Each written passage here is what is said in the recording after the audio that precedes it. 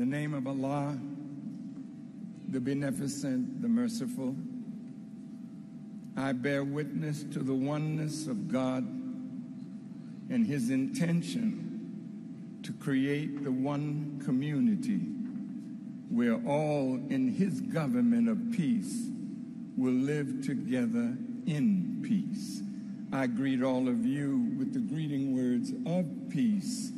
We say it in the Arabic language, Assalamu alaikum.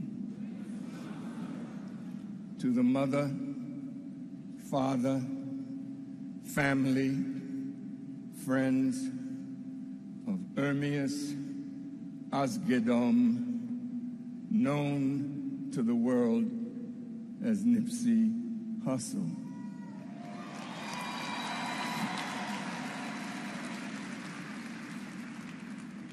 It is a great honor for me and for us to be here to honor a life that will become more famous in death than in life, and the work that his life will produce will go down in history as something that changed the world.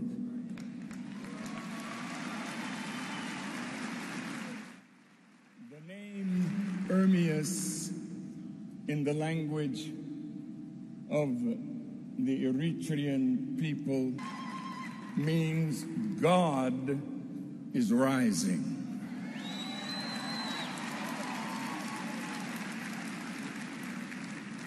The name Nipsey in that same language means homie, a brother from the hood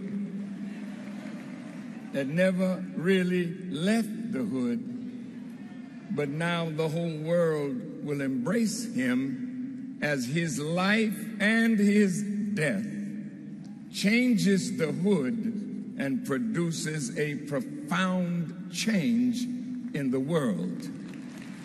To all of us who are here, who come to pay our respect to this prophetic soul, who is to hip-hop and rap what Bob Marley was to reggae. He is the prophetic voice of all in that community. What do I mean by that? He lived the gang life, but he didn't stay there. He lived the life of the hood, but he rose above the pull of gravity.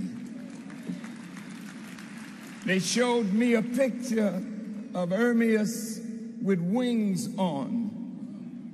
And wings in the scripture, it says, "Behold, I send my messenger from before my face.